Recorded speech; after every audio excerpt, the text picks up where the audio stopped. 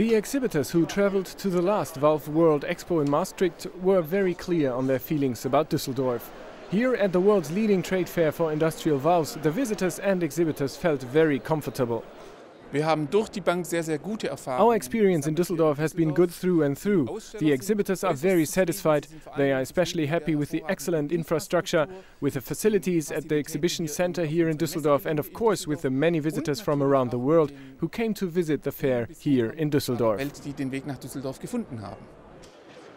In fact, not only the organizers, the Messe Düsseldorf, are speaking of a great debut success. The exhibitors are also giving positive feedback, as our not representative brief survey shows.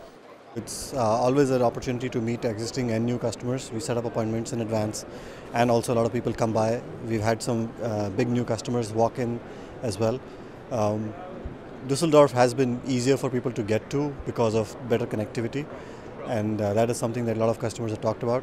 Though a few missed out because of the surprisingly early winter that we've had this year.